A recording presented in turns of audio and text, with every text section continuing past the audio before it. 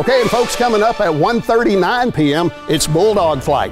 Bulldog Flight, this is a 7-ship formation. That's right, 7 aircraft will be in the air at one time in close formation with the trails of smoke going. And folks, they will do lots of various formations for you.